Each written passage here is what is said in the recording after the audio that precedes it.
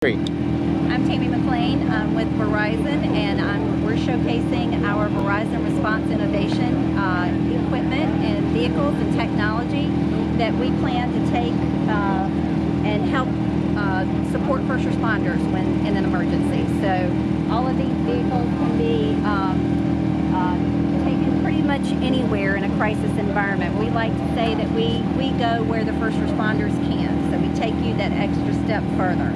So for instance, this particular vehicle was originally designed to go into a hurricane-ravaged area, and you can see that we've got, of course, lights and things like that. It's tactical, but in addition, it's got communications equipment, so you can go into an austere environment and pop up a communications network and do it securely with our product plus software-defined perimeter.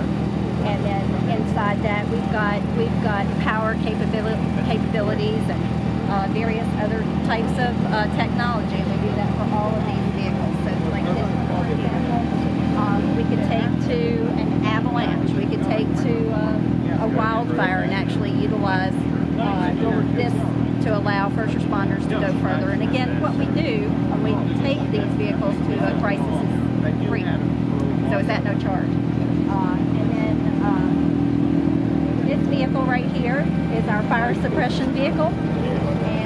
It's actually equipped with fire suppression technology, but in addition, from our partner HX Technology, it's equipped with IoT sensors. And so those sensors actually can be flown in drones, because a lot of everything that we have here we equip with drones and robots and things like that, so you can even go further with what you need to do. And inside those are 360 cameras that feed back wirelessly to what we're calling 4D visualization, which is a way to monitor and manage this technology as you're sitting somewhere more safe until you can move forward. So those IoT sensors actually measure chemicals in the air.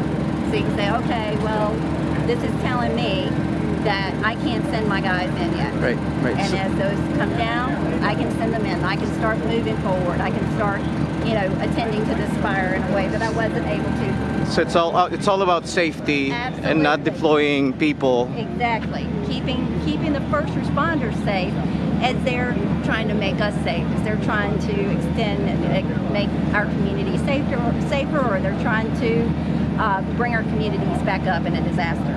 So this particular guy here, this is actually a bomb detonation robot.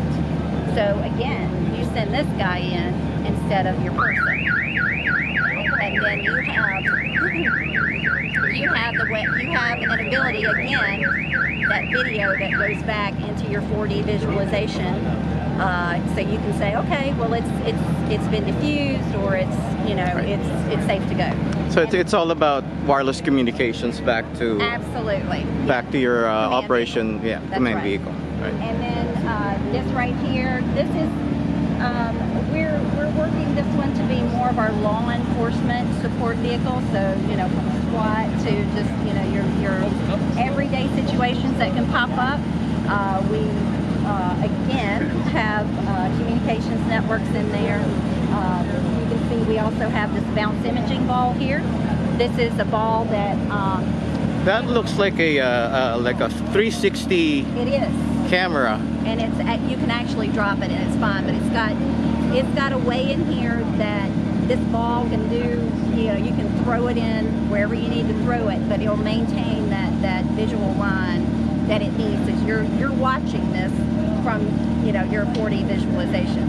So the guy, Bounce Imaging is the name of this company, and they'll use the Dallas police officer shootings that happened the year before last as an example. Just toss that thing in there? Tossed in there. They could have seen what, where this guy was, and we actually demonstrated that in our Operation Convergent Response activity last year at the Guardian Centers. So we'll be doing something similar again this year in November, but this is a fantastic piece of technology useful to first responders. Thank you so much. You're so welcome. I hope that made sense. It makes so much sense. Okay.